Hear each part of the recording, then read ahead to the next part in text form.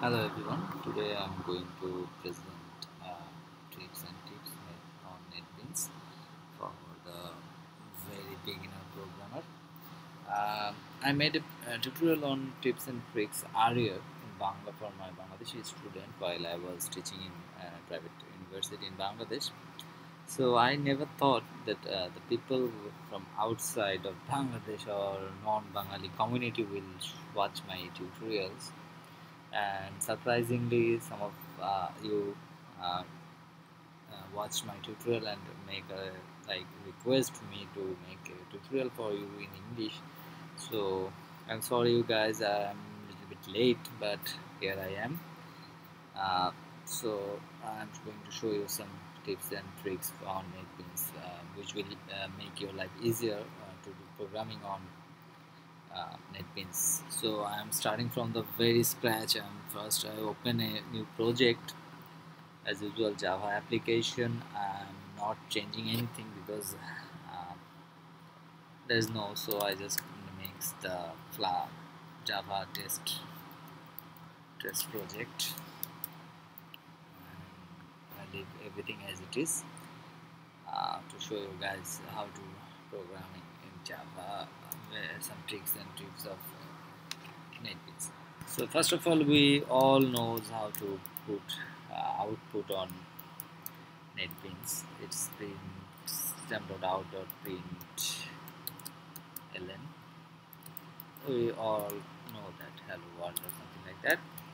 So all the time typing this command is system.out.println. It's like little bit tiring, and we have to either copy paste or something like that. So NetBeans make it easier by writing it like if you have to write s out, then press tab. It will write the system.out.println for you in one single command. Again, I'm showing you guys how to write it. S out, then press tab button. It will write the code for you. So this is the first tricks. Second trick is like we all write for loops in our coding. So writing for is very easy. Just write for and then press tab. It will it will give you some local variable I and some bound. You can change the bound and whatever it is. So it's very easy to write for in NetBeans. Just write for and press tab. Similarly, if you want to write if else, you have to write if else and then press tab. It will write if else for you with proper bracket and everything else.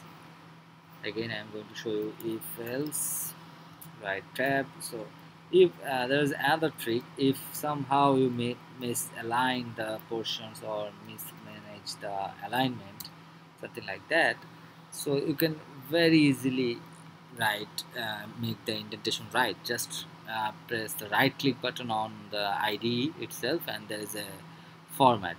For I'm using right now Mac, so it's like uh, this is the command keyboard command, and for the Windows you have to write if I remember right, it's Control F. You have to just check it with your IDE what is the shortcut. There is the shortcut button, so just press the format. It will format with the proper indentation. So this is writing the if else, and if you are a big advanced programmer, then you will use the try catch. So try catch is similar. Just write try catch and press tab. It will write the try block and the catch block for you. So this is like another tips. So if you want to write like another class, we all know about the entity class. If you don't know, then you will know in later on or something like that if I make some tutorial. Entity class is some class which will have some value and some functions, constructor function, getter, etc., and something like that, whatever you want to do. So I'm preparing it here with like employee class. So let's assume employee class have some name and ID. I make those like I should make this private, so something like that. So now if you want to write constructor function, just put the right click button and there is some insert code, press it, and if you want to write constructor, press it. If if you want to generate empty constructor, it will just don't check anything. Again, I want to a constructor function which will like initialize these two variables. Just check those boxes and press generate. So that's it.